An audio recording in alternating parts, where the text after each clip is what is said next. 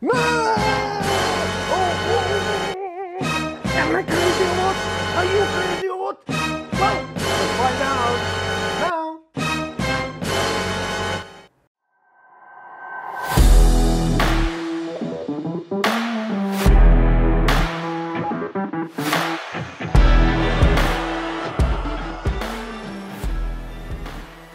Hi my friends, welcome for Coffee with Christianity for Dummies like me.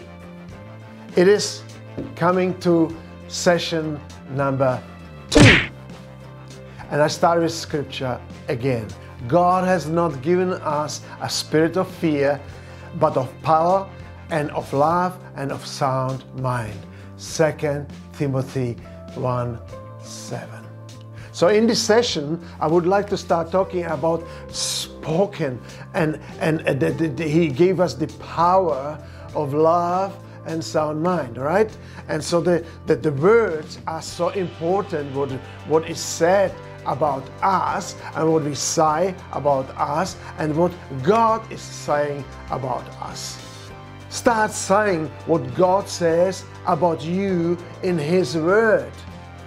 Words matter, especially when they are God's words. Look around you. Everything in creation was first a word that was thought and spoken by God. Then God said, "Let there be." And it was so.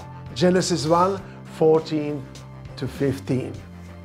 His words contain the power of who He is. So when you believe and speak God's word, you are connecting with His mighty, creative, spoken world.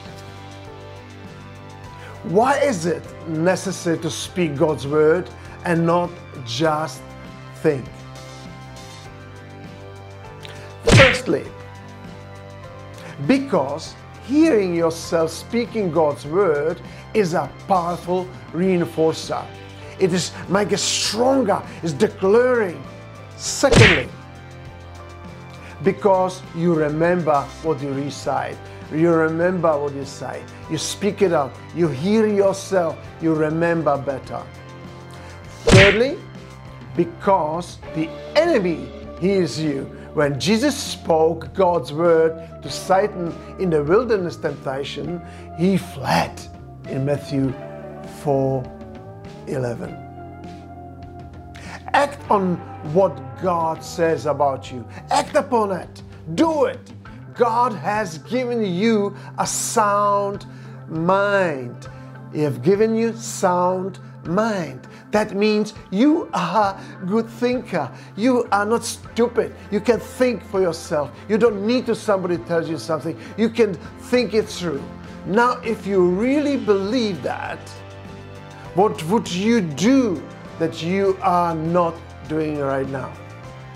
How big a step of faith would you be willing to take?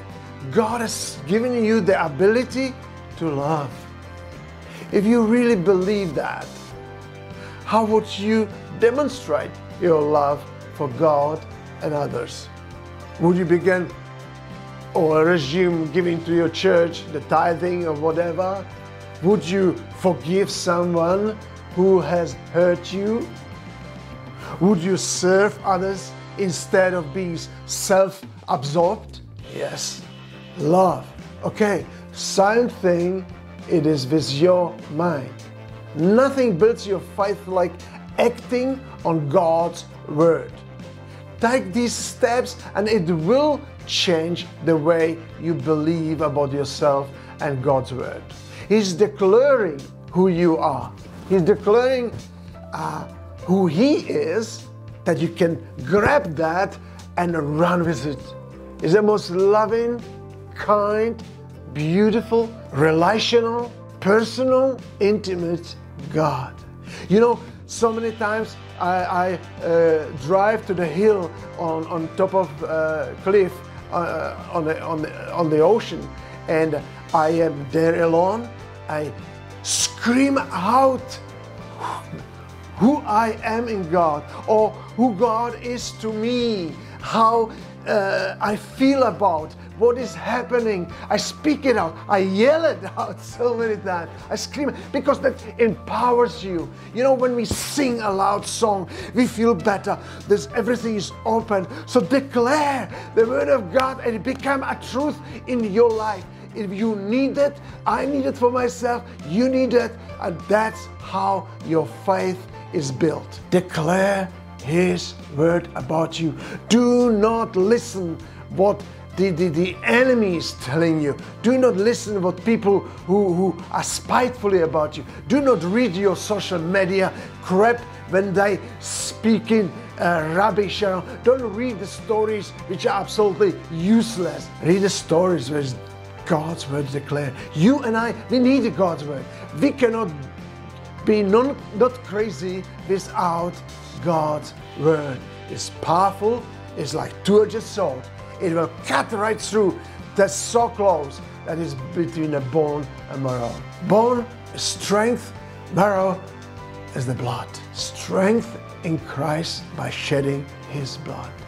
You know, Jesus died for everything we are doing. Jesus died for your weaknesses. Jesus died for your sin. Jesus died for yours and mine addictions and sickness and diseases. He was bruised by that we might be healed. And then when He died, after 3 days, He rose from the dead and He became a full open doors accessing to the Father. You know, by now, if you follow me through all these videos, you slowly would come to the point where you need to understand that there is God. And now we should start taking the steps towards not just knowing there is God, but include Him in our life. Include Him in your heart.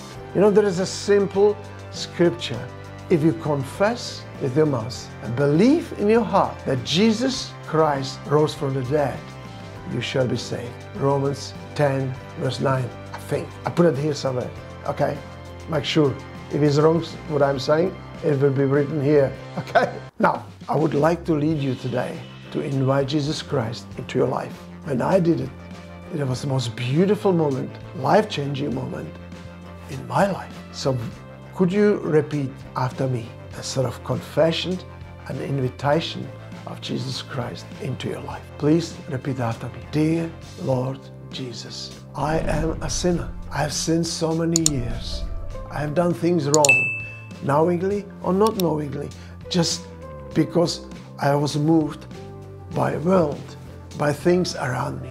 Today, I recognize that's not the way to live. So I'm asking you, Lord Jesus, forgive me my sins and cleanse me from all unrighteousness. I invite you into my heart and declaring that you become a Lord over my life. I surrender my life to you and my heart is open. You live in me. In Jesus' name. Welcome to the kingdom of God. Welcome to eternity. Welcome to the partnership with living God. Welcome to a new life. From this day forwards, you just seek and declare against the principalities and powers and people around you who are not with you and saying things against you, and even your own thoughts. Declare it loudly by faith and boldly that it's not true. True is what God says about you.